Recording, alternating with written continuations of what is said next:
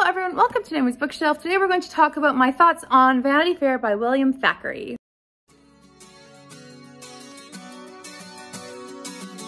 So Vanity Fair is a reread for me. I reread it this February and I really loved rereading it. It's something that I'm surprised I really enjoy actually, because this is a kind of book I would hate typically. But this book I would like to talk about first in spoiler-free terms in case anyone would like to know what it is, but then I'm going to get into spoilers because I do like to have discussion videos about these kinds of books. I have a whole series called Timeless Tomes where I discuss big, thick classics, and this one sure counts. It's over 700 pages. Actually, the first book I ever did for Timeless Tome episode was this book. And I have since reread it, and I would like to, I don't know, have a re-thoughts or do something with my thoughts and discuss what I have read and how my thoughts have changed maybe. I didn't rewatch my video, so I have no idea if I'll be saying the same stuff again, but I would like to think that my reading has grown since I've read this book since the first time. So at the beginning of this book, we have Becky Sharp and Amelia Sedley, who are both coming from a school. Becky Sharp is actually a teacher there, and Amelia Sedley is actually a student, and they are both leaving there as Becky is going to become a governess at a home, and Amelia is now done schooling. Now, they are both going to stay at Amelia's home as they are friends, but Becky is definitely not from the same class as them. Becky's parents are not well-bred people. Her father was a painter, her mother was an opera dancer or opera singer, and she is very looked down on society. Amelia Sedley's family is very high up. They're not nobility, but they are well-class. This is a Victorian novel. And this is actually historical fiction as it's set during the Napoleonic War. And so this book is a satire. It does not have heroes. It has many villains, if you want to call them that. And the real main character of this book is Becky Sharp. I would more actually call this book an ensemble cast of characters. But if you want to have the main person, we have an anti-hero in Becky Sharp. Through this book, we follow Becky and Amelia as well, so maybe two heroes or two anti-heroes, as they go through life and as many challenges as it is for women during that time. We see them go through life choices, through positions that they have really no control over and positions that they do have control over. You see them go through many stages, and whether that brings them together or apart, it is always interesting to see. And I really actually enjoy this book because of how they take life's opportunities and what they do with those different kinds of situations. I think it's very interesting to see how these two women who are very different how they react to those same deals of life that they have to unfortunately go through. One thing that I think is an interesting note about this book is that the author, William Thackeray, is kind of, I don't know, playing a game with this book. He says that Vanity Fair is like a play that you're watching. And so the author sits with us on the back and he is watching the players with us, and they say, look at those players, look at Becky Sharp as she's doing this. And we can read over Becky's shoulder as she's sending a note off to this person, or we can see this as we are sitting here together. So it really is a weird, in a way, style of writing. But at the same time, I really enjoyed how it was definitely like a stage play, and we are the audience watching the play, but the author's with us as we watch. It feels like Vanity Fair is a place, but it's really about the society drama that goes around and how everyone contributes to it, and how it is a society norm to go in and out of this Vanity Fair, and how you dress up and how you participate and how you react to other people who you step on or lift up according to what you do.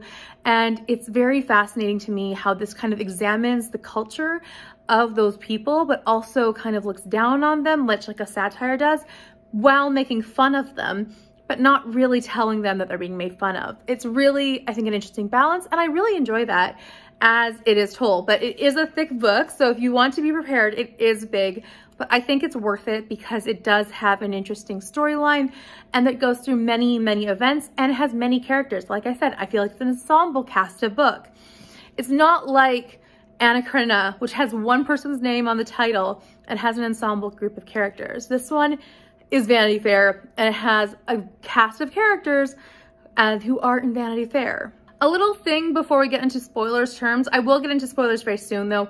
I think the themes about this, in case you're wanting to know before you go in, the themes are definitely about class, status, money, and how you survive with it.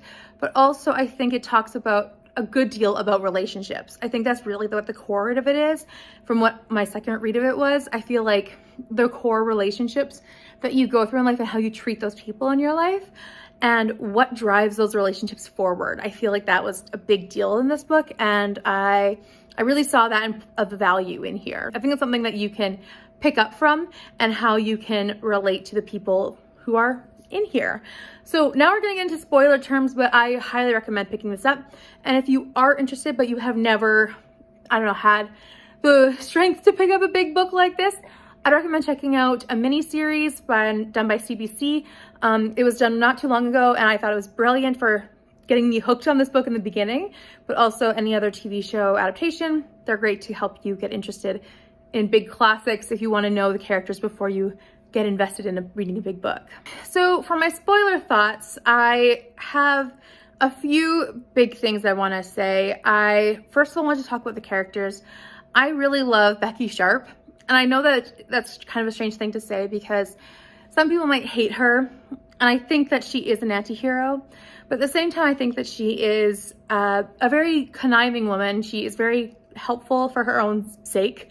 But she is very devious. And I think that that shows itself to the best in so many situations. Like when she is in, was it India? When she's crying and Joseph Sedley finds her and she is just like, oh, I can't do anything, poor me. And then as soon as he leaves, her friends come back and they're all laughing at him. I think that's just like, she's just such a clever woman. I just love how she's written and how she's devised. And I think that that just speaks to her character building. I really love just reading about Becky Sharp. She made me interested every single time. I also really loved how, I don't know, I really loved how, I didn't love Amelia as a character. Honestly, she's just such a doormat to me. I just don't like her. But I loved how to see the world through her eyes. I did enjoy seeing the world through her eyes because I thought that that gave me a different perspective than it did through Becky. I think that's what this book needed. Like, I think the beauty of this book is having the balance between Becky's sharp mind, sharp tongue, sharp wit, which her last name is very appropriate, and Amelia Sedley's very soft and kind ability to see the world. We needed both balances to keep this book in perspective.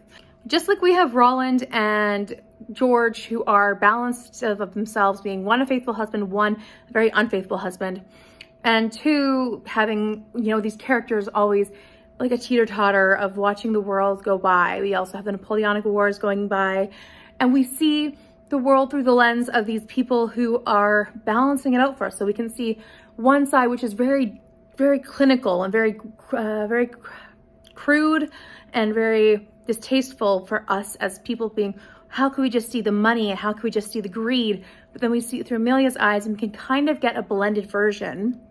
But then you also have these different people in the surrounding world, like Joseph Sedley, who are just kind of there and they're kind of comedic, but at the same time you feel for them because they are people. You know, there are people like them out there in the world, and they were before and there will be again, and you just know that there are people who, they struggle with awkwardness when they're with people. You know that there's those times. So I feel like those are really important moments to see through those dual lenses. But at the same time, I think there's one person who we don't have a dual lens for, or the balance of, and I can't pick a balance for him, and that's Dobbin. I don't think we have someone who's a balance for him, because for Dobbin we always have him as, like, I think our compass. I think he's supposed to be our moral compass for the book. As much as that sounds kind of, I don't know if, does that sound ridiculous? I don't think it does, but I feel like Dobbin is the one character who we're supposed to know he is good. He is right, he is good, he doesn't falter in anything. And I think that's a little ridiculous to expect of a human being, because as I was reading it, I was like, he is an enabler. He is giving in to everyone's expectations of himself. He is not perfectly good. He is just, he's weak. He is simple when it comes to everyone else's expectations. He does not care.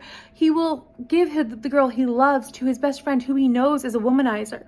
He will spend so much money on this girl that does not care for him. He will do anything just to make them happy. He will go and tell his best friend's dad that he's eloped. He will do anything to make anyone happy.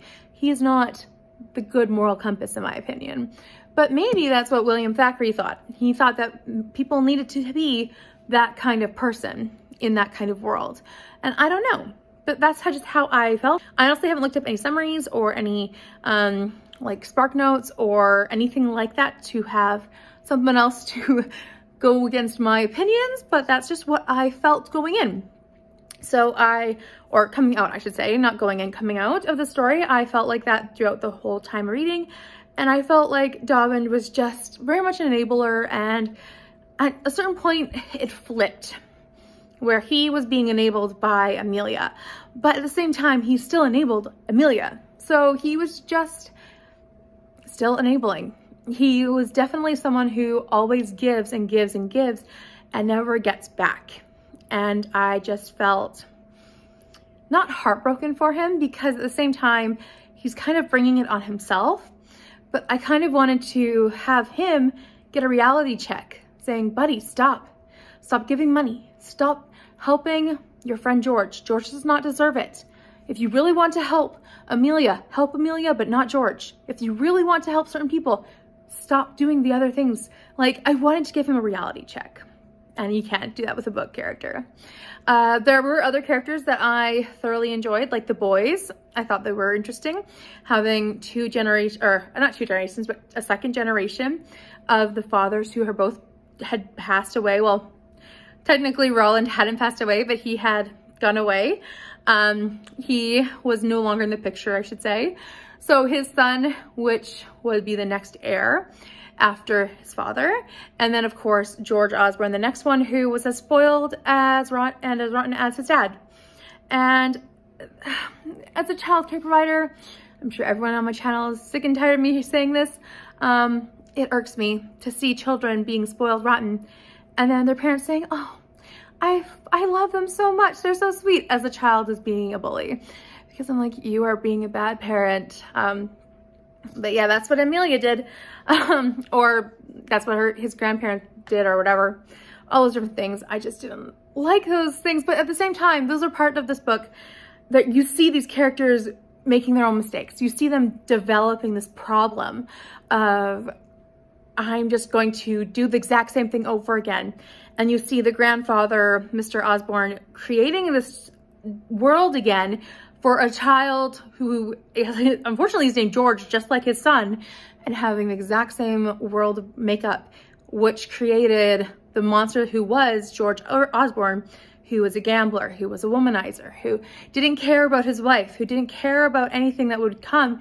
And unfortunately, that meant that he left her in a very unfortunate place when he died. And then his son is being raised the exact same way. So it's just a messy world. And that's, I think, what this book really shows. It's a messy world. I think another interesting fact about this is that it has a yo-yo effect where certain characters are up and then down and up and then down. Like Amelia has complete poverty, and then later she is up again, or well, she starts up and then goes down, then goes up. Whereas Becky is completely poor, and then she later becomes wealthy off of the gambling debts of other men. And then she goes back down in the future. And then she gets back up again by being Joseph's companion. And that's just the thing. Becky is just, she's really brilliant. And I admire that about her. But if you knew a Becky, you would not want to be her friend. Let's be real. We would not want to be Becky's friend. But I admire her. Let's just say that. I admire her. And I also really love the fact that this cover shows them as like puppets on a strings. I think that's really great for showing that we just all dance the dance. And I think in some ways we kind of live in a Vanity Fair where we all participate in those social normities, the social nice things, and yet it does not seem like we can break out. And I think that that's kind of what this book was talking about for a lot of the things, where it talked about, you know, trying to do the right things and be the right person. And especially Becky Sharp, whose mother and father were not her fault. She did not choose to have those two parents, but they had her, and therefore she had to deal with the consequences of their occupations, their lifestyle choices, and she could not have a decent way to live. She could not have a decent way to choose a lifestyle. She could not have a decent way to pick a husband or anything because of her parents' choices in life, which I think is an interesting way of looking at it. But I've also got to say, love, love, love the scene where she's proposed to by her father-in-law. Hilarious. Hilarious. I love that scene where she's like, can you call me daughter instead? And I just know, I mean, it's not in the text, but I just know if she had a chance to go back in time, she would have refused Roland and she would have accepted his father because she would have gotten the money faster. I just know it. Either way, yeah, thoroughly enjoyed this book again, gave it 4 stars, and I'm very excited that I was able to reread it and enjoy it again and really see the beauty for all it was again, but this time also have more of a keen sense for big old classics. And it was a crazy time reading it actually, because I think it took me 2 months to read the first time I read it, maybe even 3 months, and this time I read it in 5 days. And I binged it because I really wanted to finish it off in February, but at the same time, 5 days compared to 2 to 3 months. And I really loved reading it so fast because of that. And I think it's just shown how much I have improved as a big classics reader. That's something I really want to get better at, and I have, I think that shows it. So either way, I really loved reading this. So if you have read Vanity Fair, please let me know down below in the comments what you thought of it, you thought of the characters, if you have a favorite or if you have a least favorite. My least favorite is Amelia, or maybe even Dobbin because of just how much of an enabler he is. But my favorite is Becky Sharp, without a doubt.